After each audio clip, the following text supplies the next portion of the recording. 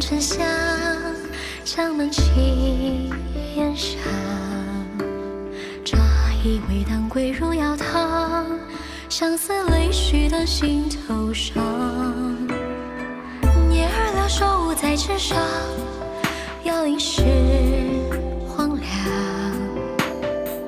半夏新月照千里光，与君一别两苍茫。槟榔字句不归期，轻读来生再续入枕去望不留息。灯芯燃尽篝火停，一碗回香独火换心叹请君一品。大雨淅淅沥沥，模糊眼睛，却让曾经更清晰。为君再奏一曲，今夕何夕？两手难回天注定。大雨淅淅沥沥，暂时回忆，恨别离无药可语。人有情而天无意，白云都散去，生命越叹息。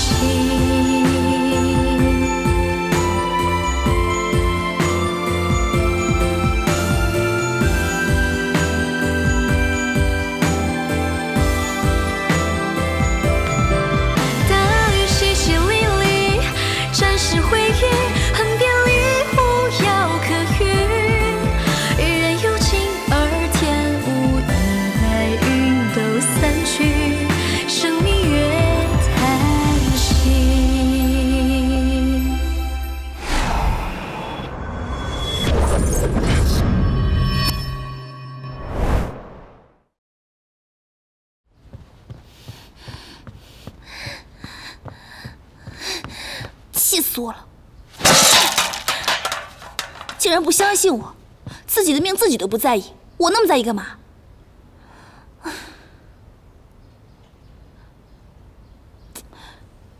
他要真的被毒死了怎么办啊？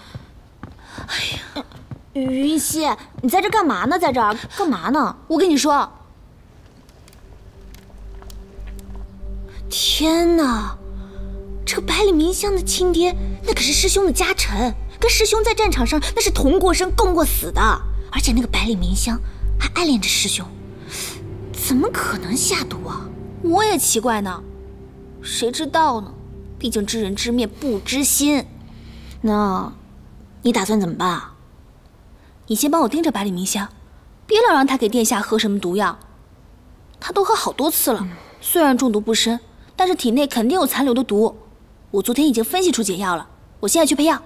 行，那你快去快回。你放心啊，我这次一定给你好好盯着百里明香，我就让他没机会下。盯好了，盯死他。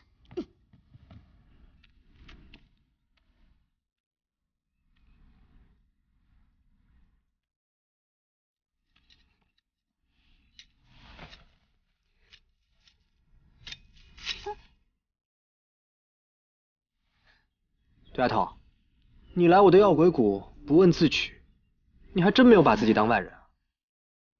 人命关天嘛，我急着采药就先过来了。再说了，你这鼓一进人，铃铛便会响，我就知道你肯定会来找我的，所以我就不花时间去找你啦。人命关天？谁啊？一个不知好歹的人的命。能告诉我吗？那是谁啊？我不告诉你。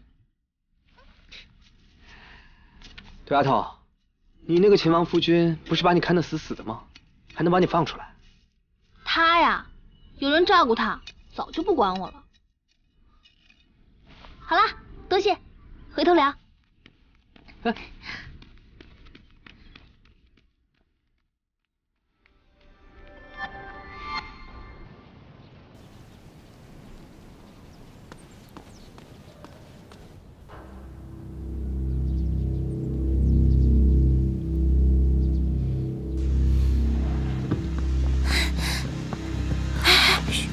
怎么样？没有什么异常，刚刚一直都在房间里。那就好，看来是被我发现了，他也不敢轻举妄动。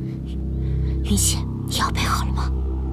配是配好了，只是现在殿下不相信我，我也不知该怎么劝他喝下解药。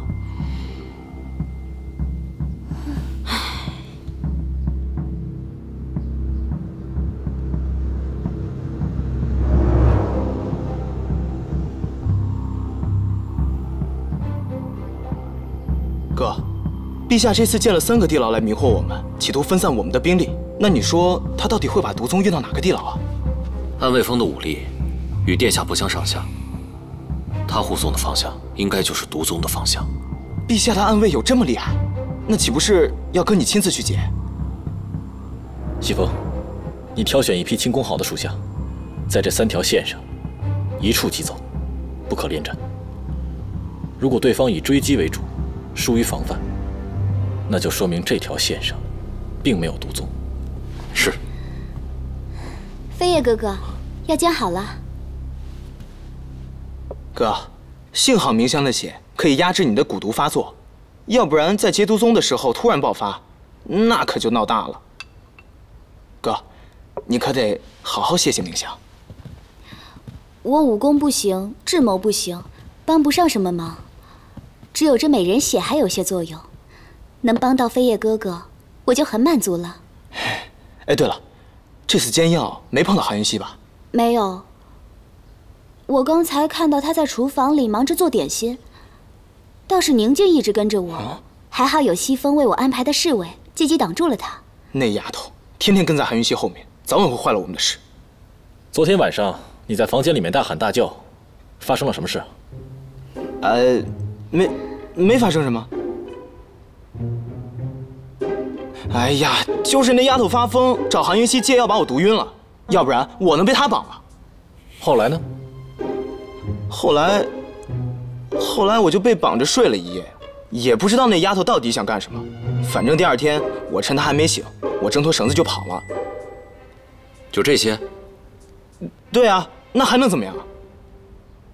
我说唐离少爷，你与宁静孤男寡女共处一夜，你可要对人家负责任啊！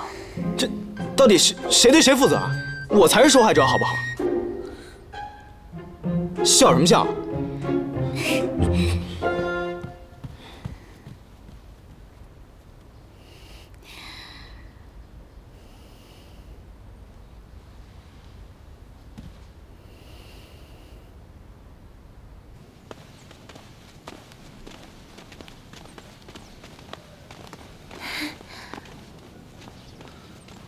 王妃娘娘，你们先下去吧。是。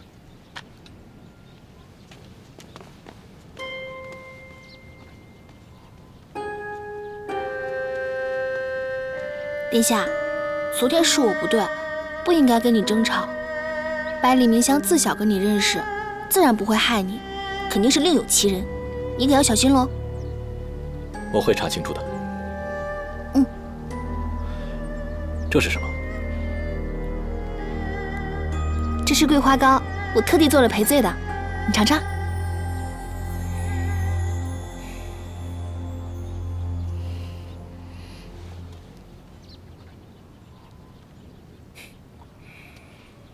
味道不错。那你多吃一点，这桂花糕甜而不腻，多吃几个没关系的。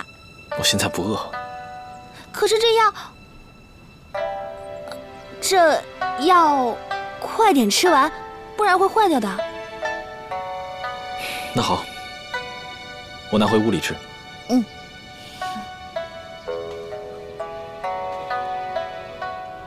前几日我旧疾发作，所以才找来明香为我看病。她对我的病情比较了解，你不要多想。那要我帮你看一下吗？不用了，已经好了。好了就好。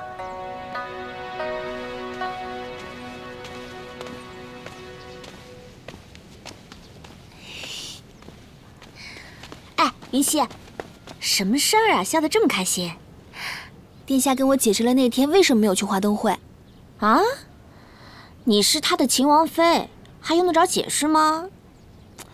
按理来说，殿下是不需要解释的。说明殿下的心里有我。拜托，你可是他的秦王妃啊，他心里当然要有你了。哎，对了，不好意思啊，百里明香我跟丢了，对不起。没事儿，我已经把解药都放到糕点里了。如果殿下真的中毒了，吃了我的糕点就没事了。要把糕点都吃了才能解毒啊？那这吃了多少？一个。可你不是说全部都吃完才有药效吗？可是要做1个的话，那药草味太重了，殿下会起疑心的。所以我做了4个。哦，那你能确定他能全部都吃完？应该会吧。我还专门问了赵嬷嬷她喜欢吃什么，她刚还说我做的好吃呢。那就好，那就好。殿下，这是参与劫毒宗的安排。命所有人在幽阁集结。是。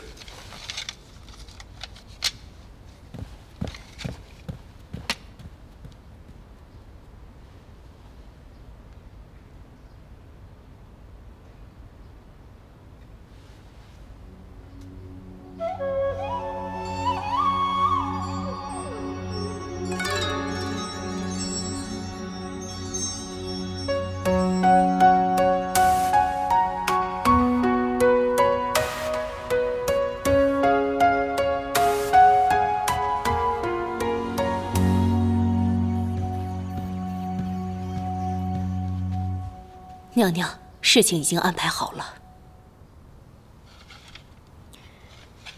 国舅一案后，2皇子已经完全接手看管毒宗的任务。照陛下的做法，只怕毒宗的关押地已经遭到泄露。此次2皇子新建地牢，应该也是与转移关押毒宗有关。嬷嬷，你速将此消息传到药鬼谷，让他们查查最近宫部都在干什么。娘娘有所不知，近2日宫中突然戒严，太监宫女都不能随意出宫，宫门盘查严厉。此时老奴要找借口出宫，容易引起怀疑。糟了，难道陛下已经开始转移？这消息打探晚了。娘娘，那该怎么办？这消息必须传出去。要不老奴就装作出城，帮娘娘去药鬼谷采购药材。不行，太容易暴露了。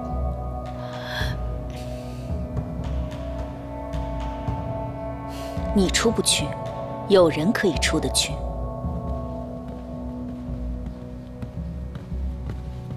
陛下驾到！参见陛下。免礼。爱妃，你怎么又病了？奴婢该死，娘娘上次中毒本来就体弱，今日还在御花园吹了风，回到房间就病了。都是奴婢没有照顾好娘娘，奴婢该死。那太医呢？怎么没有传太医啊？陛下，臣妾想让秦王妃进宫为臣妾诊治。秦王妃她远在宫外，而且她毕竟是秦王的妻子，老是传她进宫诊治，不妥。爱妃这次又不是中毒，还是让太医来看看吧。传韩从安。是，陛下。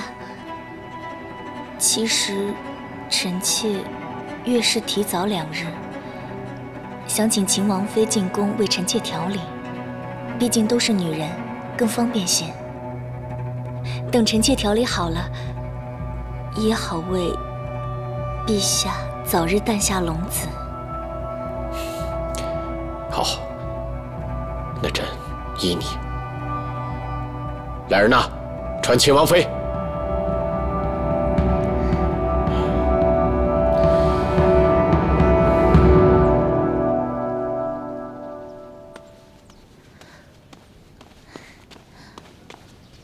王妃娘娘，又在讨论军政要事啊？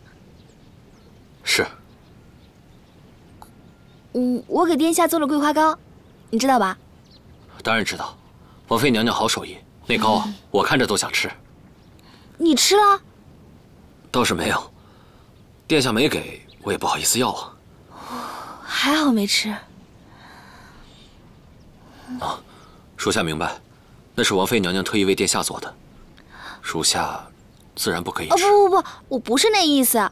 你要想吃，我下次做给你吃。真的？那先谢谢娘娘。飞叶哥哥，你身体感觉如何？是否还需要再服药？已无碍了。太好了，明香，谢谢你。能帮到飞叶哥哥是我的福分。现在毒蛊已经压制住了，短时间内应该不会发作。你可以先回去，免得你父亲担心。飞叶哥哥，我想留在秦王府中。你体内的毒蛊爆发的越来越频繁了，而且在时间上也难以掌控。下次如果毒蛊提早爆发，我在你身边也好及时帮助你啊。也好，你写一封书信，我派人快马加鞭送给你父亲，免得他担心。那我现在就去写信。这是桂花糕，我特地做了赔罪的，你尝尝。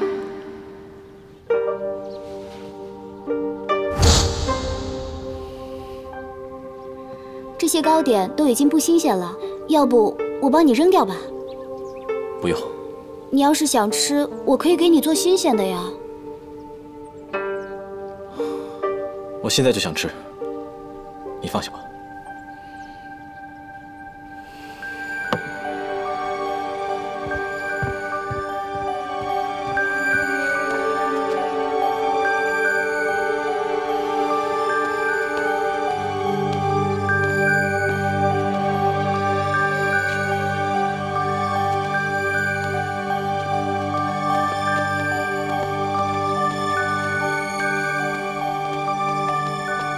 王妃娘娘，李公公来了，请王妃娘娘进宫为清妃娘娘看病。看病？他又中毒了？奴婢不知，还请娘娘赶快去前厅吧。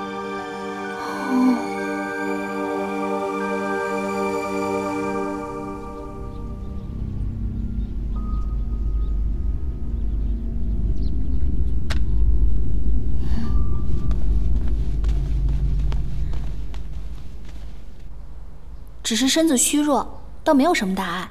我给你开几副药，调理调理就好了。那就有劳云溪了。我这身子骨一向孱弱，以前在西丘时都是太医给我用药。之前呢，我一直都在吃补药，这次来到天宁也带了一些，没想到这么快便吃完了。那为何不让太医院给你配？因为这些食材中有一些名贵药材，我怕配完了，太医说我恃宠而骄。宫中都有不便，理解，理解。我之前也命嬷嬷去药材市场上买，但是却买不到。云溪，我之前听你说药鬼谷里面有很多名贵的药材，不知道有没有我需要的。你要什么药材？给我看看。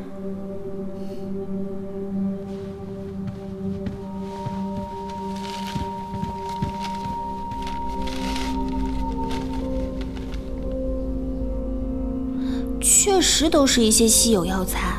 这个蒲莲子，我在药鬼谷中也没有见过，不知道顾七少有没有珍藏。云溪，你能帮我去那边看一看吗？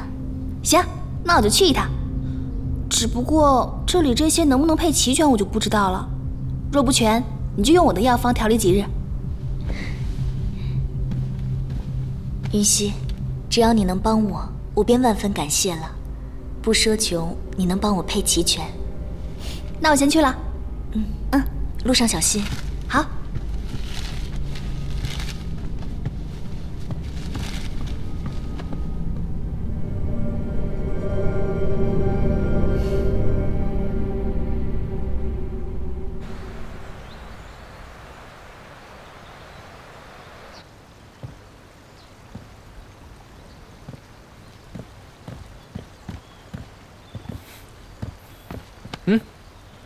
又来找药啊，杜丫头。不过我看这找药是假，来看我是真的吧？切，我这次来是给清妃娘娘找药的。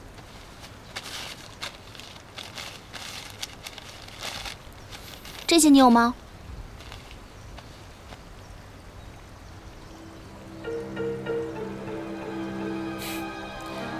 这些都是名贵的药材啊。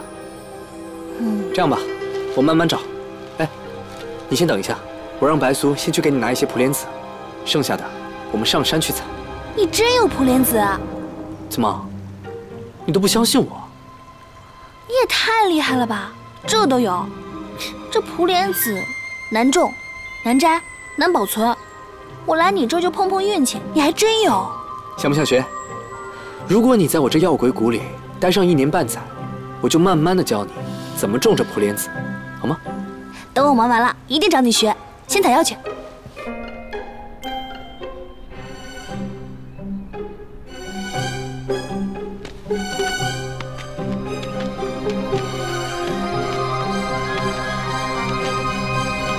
顾七少，你今天怎么看起来不太对劲啊？哎，我说你啊，你最近怎么变成给陛下的妃子看病跑腿的人了？医者救人，我只是尽我医者的本分。什么本分？他们那么多的丫鬟嬷嬷，还用得着你吗？还要你亲自过来拿药？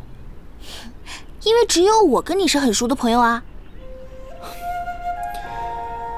对阿头，我劝你一句，你还是少跟皇宫里那些人来往。是七少。宫廷争斗，肮脏不堪。听闻这清妃深得陛下宠爱，你还救了她的命，宫里其他的妃子肯定恨死你了。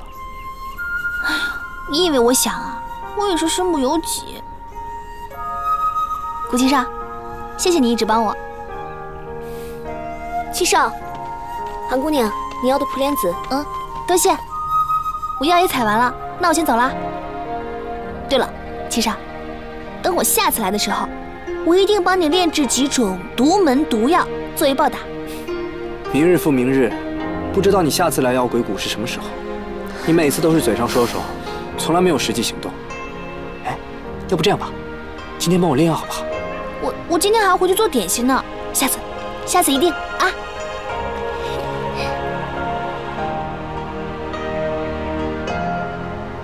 七少，你为何要提醒韩云熙提防楚清歌啊？如果韩云熙在中间传递消息的话，那事情应该会更方便一点。那是因为七少对韩姑娘有情，不想利用韩姑娘，不想让她趟这趟浑水。那上次七少去刺探消息，难道不算？就你话最多，走吧，我们去看看楚清歌给我们传了什么消息。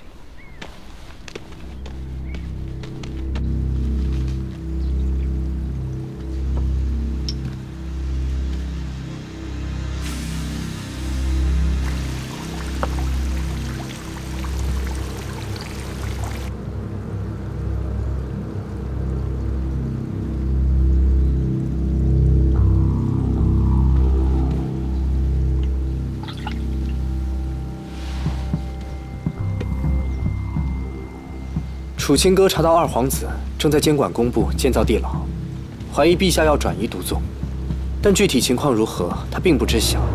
而且陛下加强了宫里的守卫，那这样的话很难传出消息来。如此看来，恐怕转移就在这几天。七少，事情紧急，我们必须尽快部署好，结除毒宗。七少，此时从北地调人已经来不及了。那这次只能太子自己下手了。虽然国舅已经死了，但是他帮太子打下的基础还在。可是，太子如今早已因为天宁陛下偏宠二皇子，丧失了斗志。七少这段时间找他，他也不理会。那七少此次去找他，可行吗？只能搏一搏了。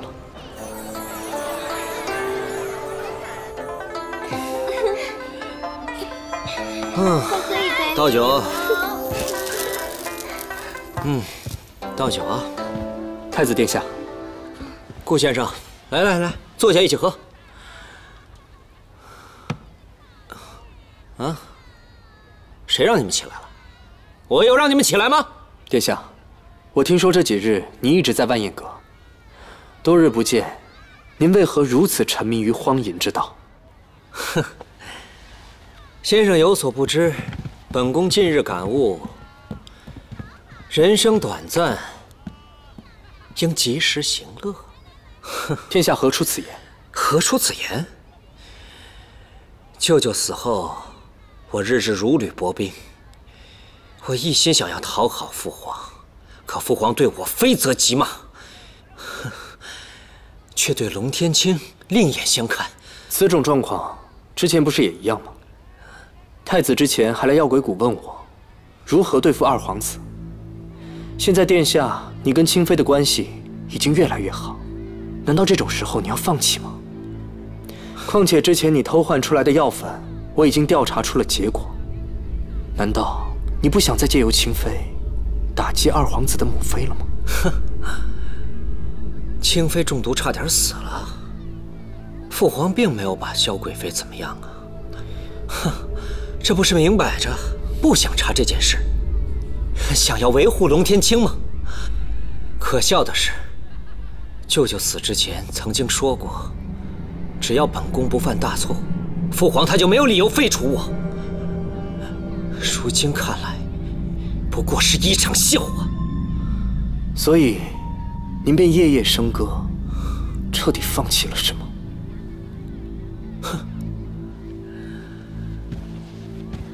哼，要不然我该如何是好啊？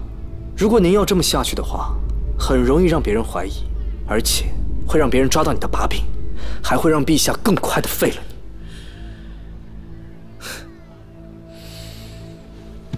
废就废吧，反正在父皇眼里，我做什么都是错的。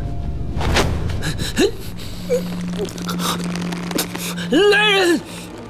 来人！救命！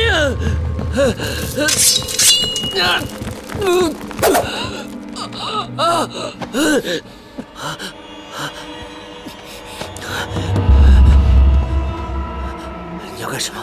殿下，二皇子登上皇位的话，这就是你的下场。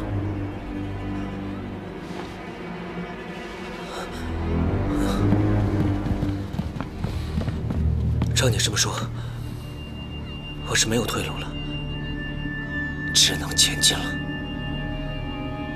殿下，逃避是解决不了问题的，最终解决的只有你自己。生还是死，全都掌握在你自己手里。我不想死，不想死。先生，你要帮帮我。您放心吧，我会竭尽全力的帮你。那我们现在该怎么做？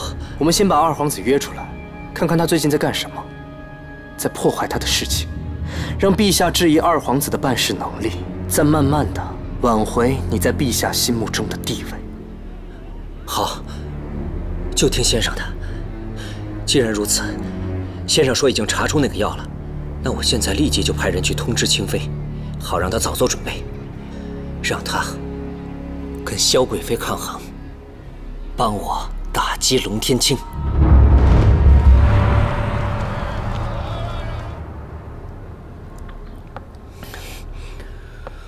哼，殿下稍安勿躁。他不就是仗着有父皇的恩宠吗？胆敢让本宫在这儿等这么久！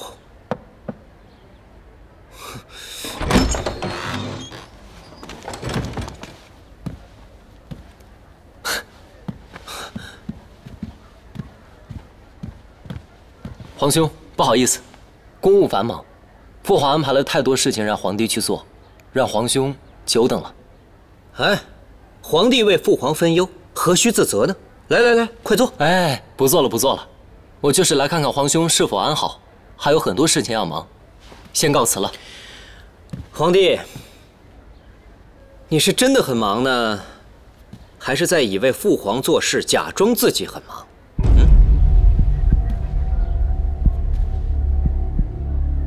皇兄，实不相瞒，父皇命皇帝转移毒宗。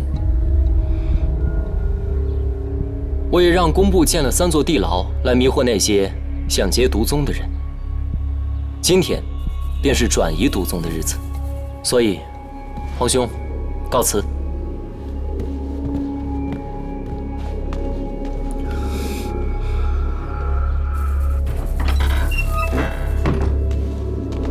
殿下，殿下刚才不是应该将毒宗转移的消息告诉太子吗？我刚刚那些话就是故意说给他听的。我就是要刺激刺激这个太子，让他犯错。如果太子今夜真去结了毒宗，再被我抓到证据，禀告父皇，你猜，他的太子之位还能保得住吗？如果太子真的劫走了毒宗，又该如何？我太了解太子了，以他的人马，根本不可能劫走毒宗。哼，欺人太甚！殿下，你觉得二皇子口中有几句话是真？本宫在工部也有眼线，我知道工部在建地牢，所以他刚刚说的话，应该是真的。我觉得这是个好机会。先生为何说这是个好机会？陛下现在很重要二皇子，这事儿对殿下来说很不利。如若我们能成功劫得毒宗，那陛下肯定会认为二皇子办事不力，还可以增强我们的实力，这样不是一举两得吗？可是如果被父皇发现了，该如何是好？他将这个消息告诉本宫，就是想引本宫入瓮。不可，这时我万万不可上这个当啊！殿下，大可放心。你上次也是让本宫放心，可结果呢？舅舅临死前还叮嘱过我，现在韬光养晦才是根本。国舅诚然没有说错，可时间不会等我们呀。二皇子咄咄逼人之事你也看到了，你想息事宁人，我怕二皇子不会给我们更多的时间。殿下，此次我保证万无一失。请殿下派一些死士与我，让我带领死士冲击。事先，我会给他们服下毒药。到了最后时刻，是成功还是失败，他们都会毒发身亡，不会让任何人查到殿下。今夜除了我们之外，肯定还有人会去劫毒宗的。你的意思是，皇叔？对。所以你就不用再担心了。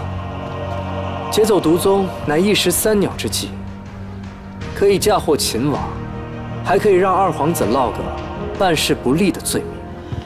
那就有劳先生了。放心吧。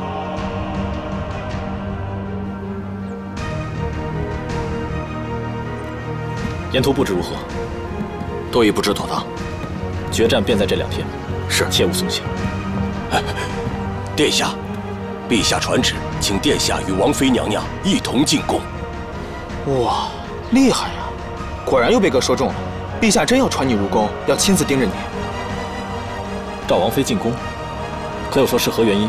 是太后许久未见王妃娘娘，甚是想念，想与王妃娘娘好好聊聊。哎哥，韩云汐本来就是太后赐婚给你的，两人走得如此近，要不要防着点？下去吧。是。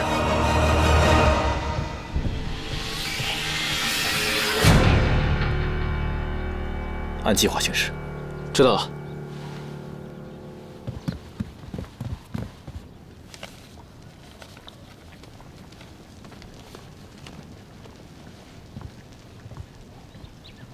王妃娘娘，太后有旨召娘娘进宫，陛下也召了王爷一同前往。太后这个时候召我进宫，难道又想了什么新办法整治我？为何陛下也跟着凑热闹？这是巧合吗？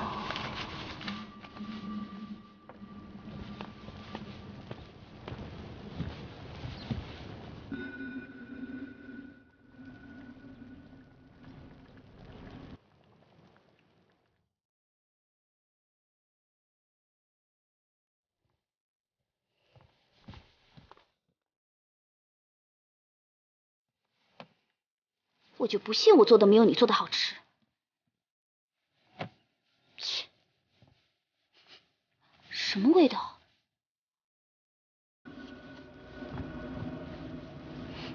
怎么会有股草药的味道？这是韩云汐做给飞叶哥哥吃的。难道他想解毒？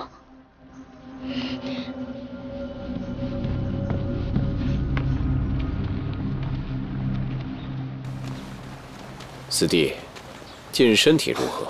可好些了吗？多谢皇兄挂念，已经好多了。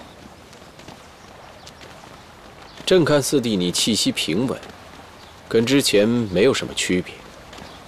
四弟啊，还是要多多休养才是。多谢皇兄关心。今日臣弟在家中休养，技艺生疏，一会儿下错棋，皇兄莫要取笑臣弟。哼。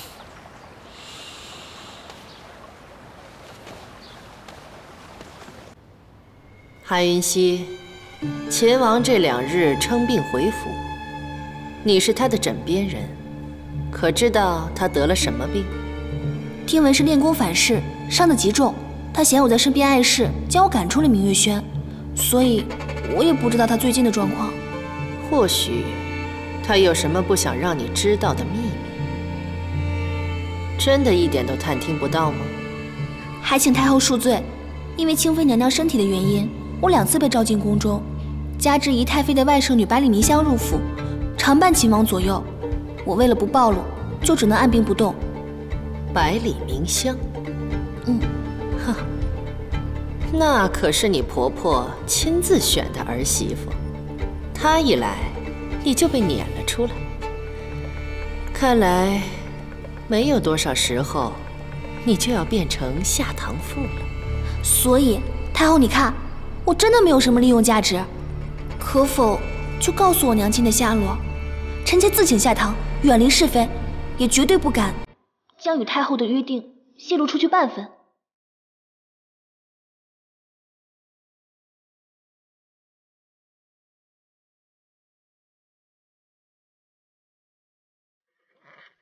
将军，人到齐了。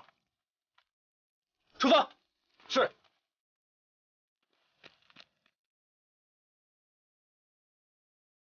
传令下去，开始准备。是。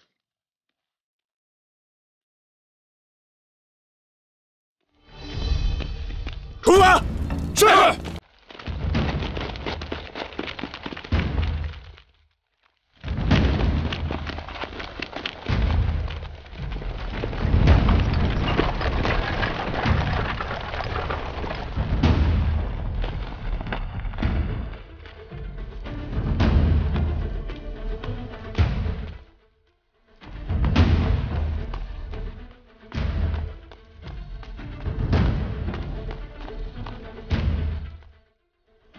出发。是。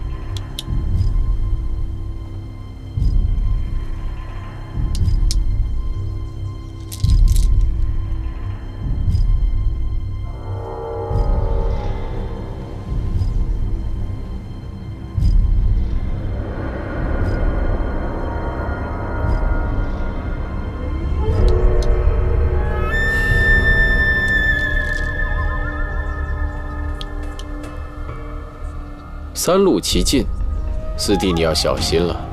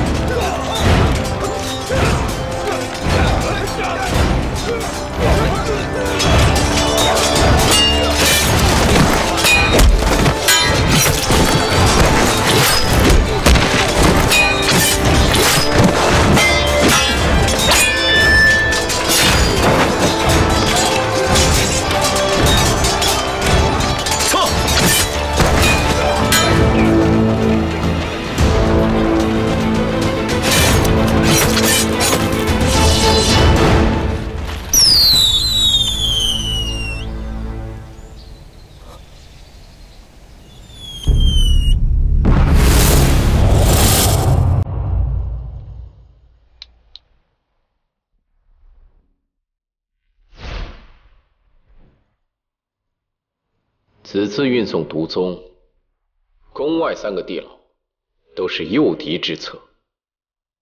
他们护送假毒宗半个时辰之后，你将毒宗带进皇宫地牢。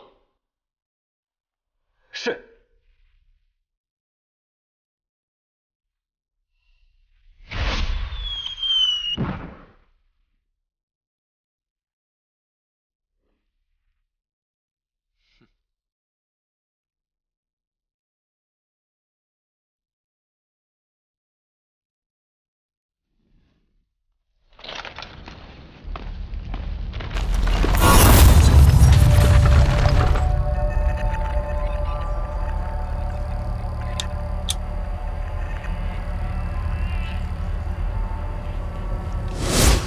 哎哥，你让西风移出祭叟来判断里面是否有真毒宗，那如果陛下算准了你这点怎么办？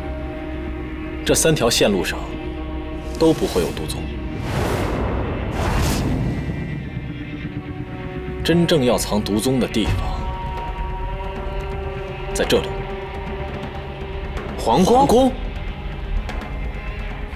皇宫才是最安全的地方，放在自己的眼皮子底下，才最安心。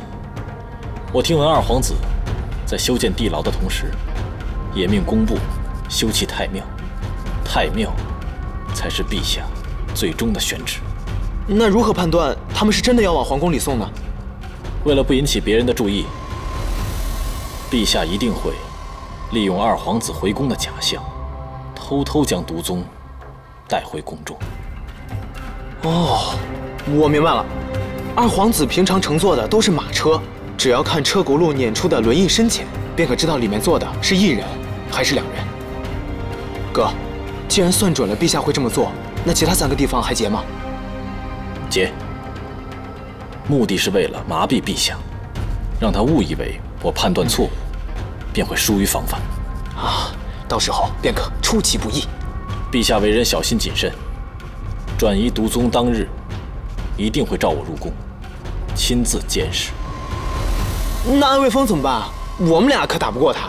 你们密切监视二皇子的行踪，在他靠近城门之时，便放出响箭。百里将军见到响箭之后，便会派出副将进宫面见陛下，禀告急情。陛下离开后，我再伺机出宫。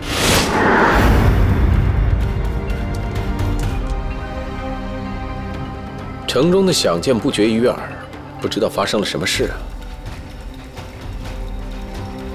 听声音像是在城外。皇兄若是不放心，臣弟愿意前去查探。不用，全是些宵小之辈，他人去查便是。我们还是专心下棋吧。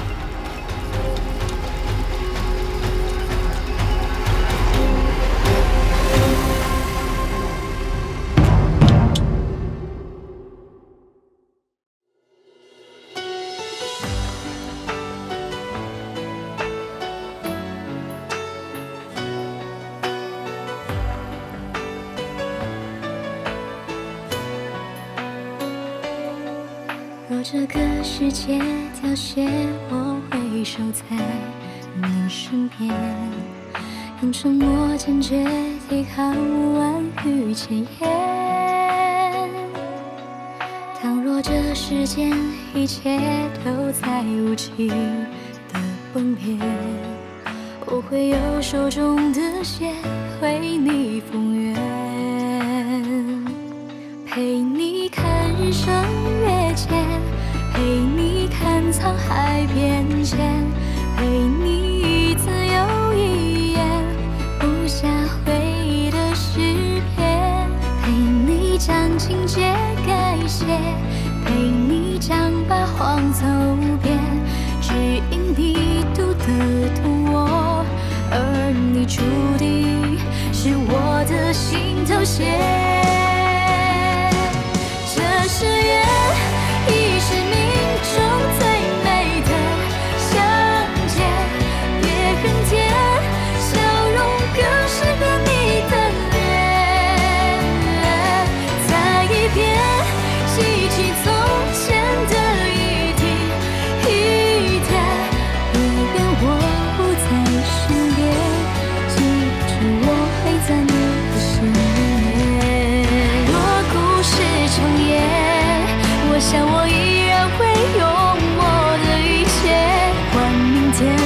算我不在里面，可你会明白我对你的永世不变。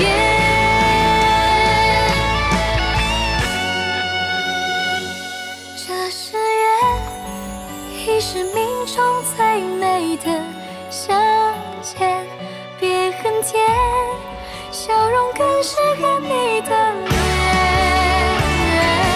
再一遍，记起从前的一滴一点，无论我不在身边，记住我会在你的心里面，我会在你心间做你心